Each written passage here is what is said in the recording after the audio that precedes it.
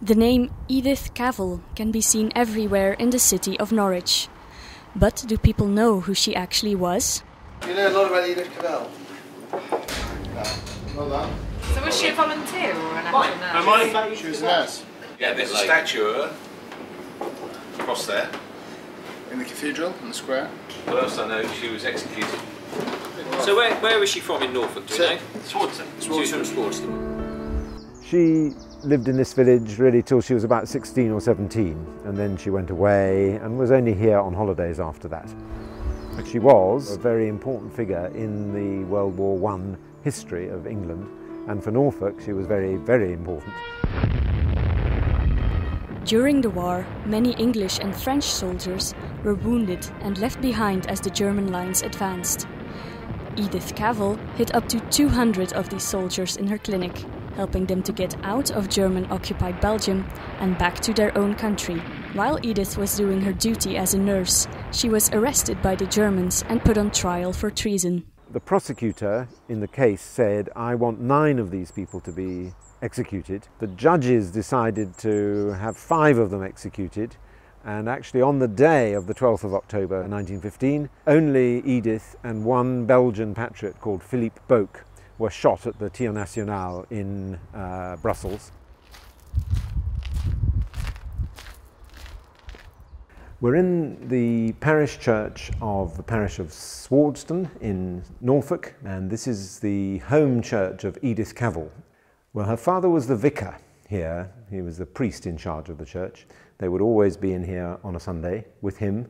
So she would have known this place and loved it, and basically would be here many, many times in her life. Many medical facilities have honored Edith by naming buildings after her, including the Nursing and Sciences campus of the University of East Anglia. I don't think that many modern healthcare students do know who she is and what she's significant for.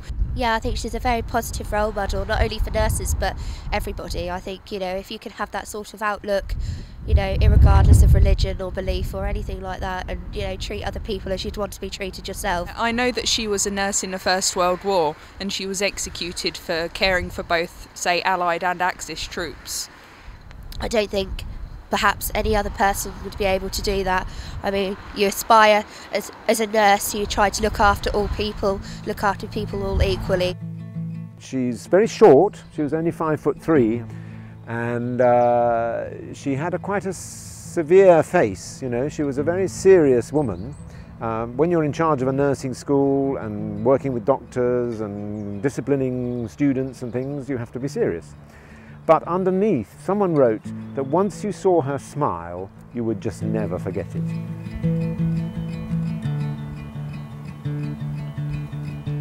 The authorities offered the family the option of her being buried in Westminster Abbey, along with English kings and queens. But they said, no, we would like to have her in Norwich, and it was decided to have her in the cathedral rather than here by her parents' grave in Swordston.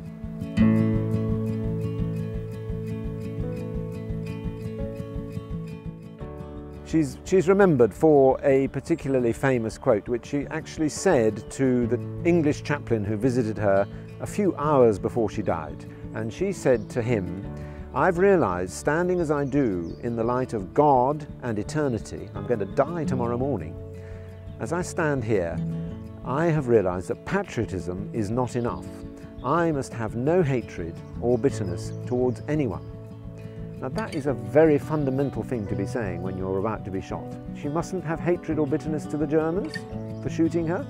She mustn't have hatred or bitterness to the British for not having tried to rescue her. She mustn't have hatred or bitterness towards anyone.